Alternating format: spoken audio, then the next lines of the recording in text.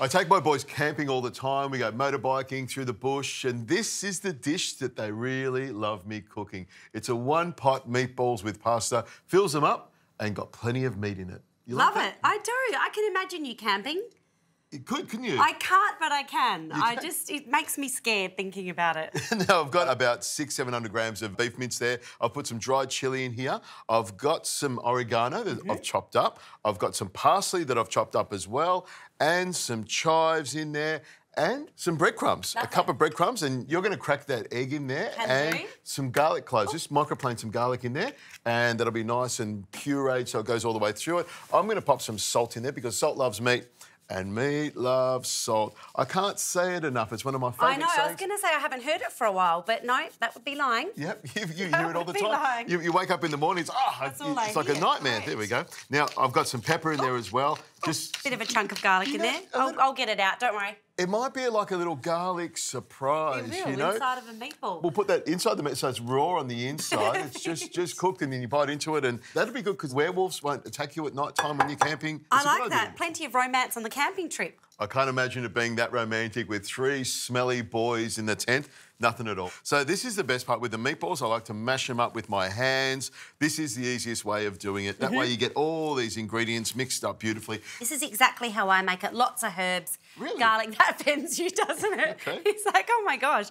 Now, Preeya, I like the meatballs to be about sort of squash ball size, and you can make them any size you want. Look at that. That's a good one, isn't it? Perfect. All right, so I'm going to pop this into the pan here and get it sizzling away. Now, I'm going to start rolling a couple of these, and you'll roll a couple as well, and we're going to put them straight into the pan to get them browning off nicely. Nice. And while they're sort of browning off, I'll just grab a little bit of olive oil, pop that into the pan here like this. We'll roll up the rest of these meatballs and we'll pop them in the pan, and then we'll show you how to finish this off. Perfect.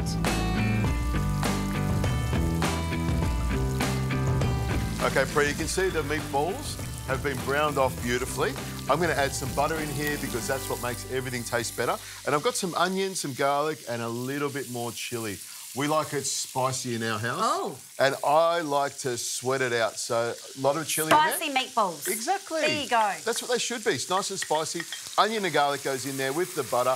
I'll also grab these capsicums here. And you can put some zucchini in here or carrot in here if you wanted to. Any other vegetable you want to. Wow. But I'm not going to. I'm just going to put the capsicum in there. You can see it's starting to soften up nicely there. We're going to add some red wine to here. Red wine gives it a lovely, luscious flavour. And some stock. Nice. Because we're cooking a pasta dish in the pot, we need something for that pasta to absorb. And the liquid I'm putting in here, the stock and the wine, is what the pasta absorbs. Now, you could put water in here if you wanted to. If you were camping and, you know, you could stroll down to the stream and lift the water out of that cool stream and then bring that up to the boil and use Aphrodite. that. We rough it. We don't take anything. We take a shovel and a roll of toilet paper and that's it. There's no toilets, no bathrooms, nothing. We rough it. Okay. So what are you cooking this in a cast iron thing or something? I take it's like a Dutch oven. And you can cook anything in a Dutch oven. You can imagine this being cooked away beautifully in a Dutch oven. Now, I'm talking about a Dutch oven, which is a big cast iron pot with a lid on it, not the one you do with the blanket over the top of your loved one. So that's not the one we want to do. Now, I'm also going to get some tomato passata and put it in here to get everything cooking up beautifully and throw that in there like that. Now, you can see it's already come up to the boil, and that's what I'm looking for. You know, it's just starting to simmer in the middle here, and that's when I add the pasta. So if you can pass me that pasta over there. Beautiful. And while you're passing me that pasta, I'll put the rest of the oregano in there. You can see it looks like a really thin sauce. Yeah, it'll cook down. Exactly. Yeah. I could let it go for 10, 15 minutes and then throw the pasta in it, but you can imagine we're camping, we've just got off our motorbikes, the kids are hungry and you want to feed them fast. So this comes together really, really quickly. And I'm going to put the rigatoni in here. I love rigatoni.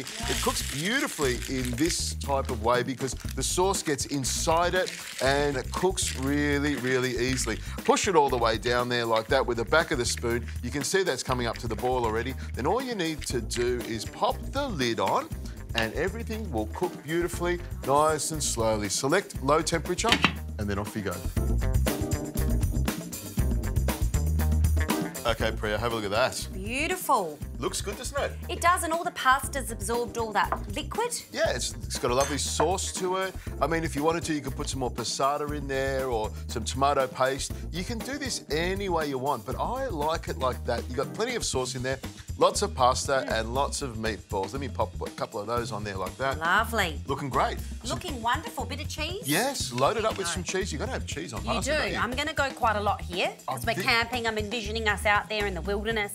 You need all lion the walking past the tent. lions or drop bears. We have drop bears in bears? Australia. Very dangerous creatures, Yeah, I used actually. to believe that stuff. Now, just cut that in the middle. You can see that meatball's cooked all the way through beautiful. really quickly. As you can see, it basically takes the same amount of time as pasta cooking to be able to cook those meatballs all the way through and make the sauce nice and rich. Beautiful. That was a very hot meatball. I got through it though.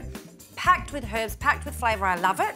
This is a dish that I would make. I love a one pot, you know that. This is a fantastic family meal. You don't need to go camping to make this. You can do it at home. Easy peasy. But we should go camping. Let's go camping. Oh, my goodness. Come on. What am I talking myself into? Come on. OK.